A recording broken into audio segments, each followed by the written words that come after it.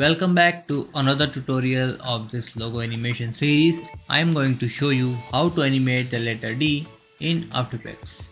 First of all, select the layer D and go to the search bar and type path to reveal the path properties of the shape. Then add the keyframes to the path properties like this. As you can see here, I have created two keyframes and the last one is our final keyframe. So we need to add new keyframes before this final keyframe to animate the shape layer. To animate the shape, select the path point of the shape and change the shape accordingly.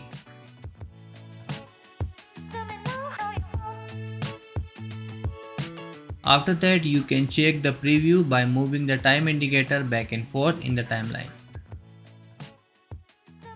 We have just created our base animation. Now I am moving forward to animate the scale properties of this shape. Make sure the anchor point of the shape is placed at the bottom. Animate the scale value of the shape by adding keyframe on the scale properties. The value of the first keyframe should be 0%, then the second keyframe at 110%, the third one at 95% and the fourth one at 100%. It will look like this. After that, just ease them and check the RAM preview. Alright, let's get back to our path animation. Simply copy the last keyframes of this shape and paste them here. Then change the shape accordingly.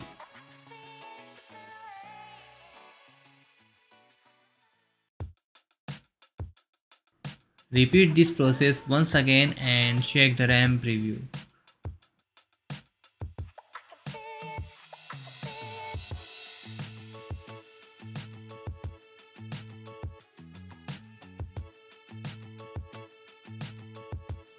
When you are satisfied with the results, select all the keyframes and ease them.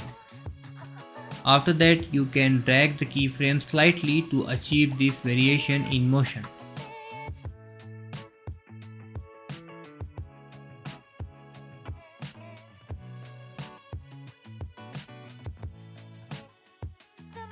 Check the RAM preview and then drag the path keyframes slightly on the scale properties to achieve this look.